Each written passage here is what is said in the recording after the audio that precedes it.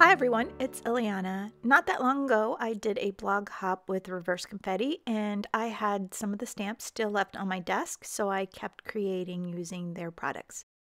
I am using the Lift Me Up stamp set.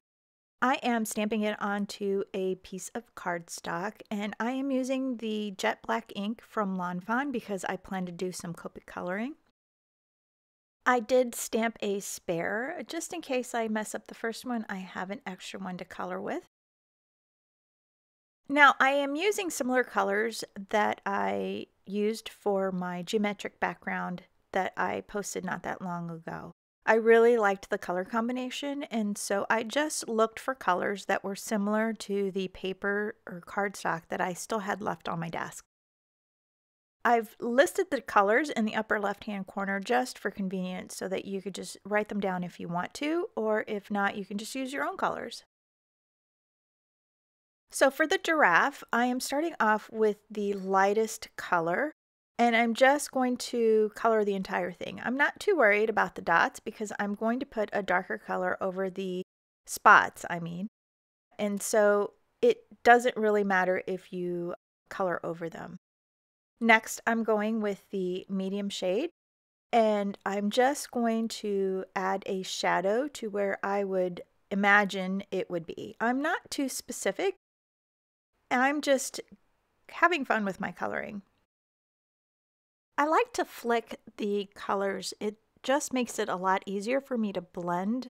I'm not really that great with Copic coloring, but I do enjoy using my markers. And so I learn little by little.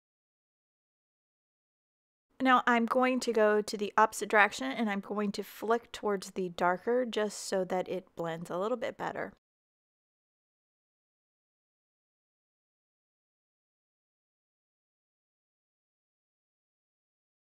Now for the spots, I'm going to start with a lighter color and then I'll go in and I'll add the darker.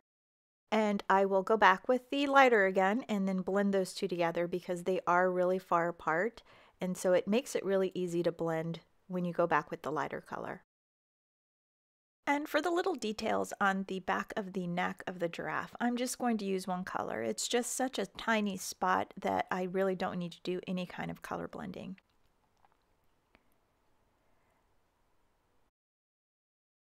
What I always seem to forget about Copic markers is that they do dry back just a little bit.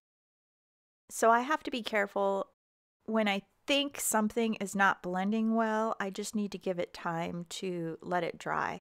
Because as I'm looking at how I'm coloring the snout, it looks nothing like the way that it turned out on the front of the card. So you'll see in the end that it does dry back just a tiny bit. So just keep that in mind when you're coloring.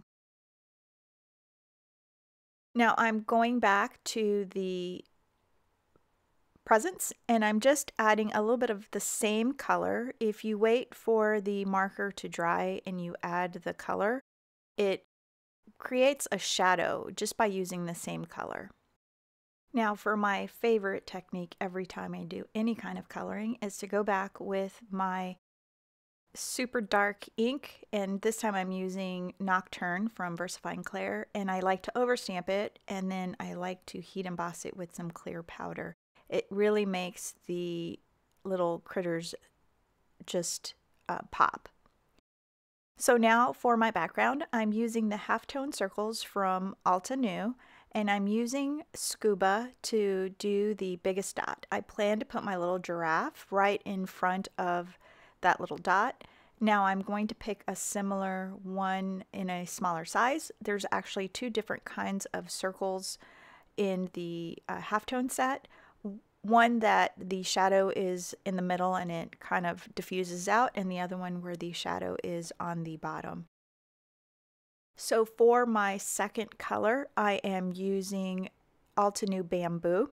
I did make two of these cards, so you will see, you did just watch me make two backgrounds. And now I'm using Raspberry Fizz for the smallest dot. I'm taking the sentiment from the same stamp set, and it just says, "It's your day, go wild." And I'm putting it in the bamboo colored circle.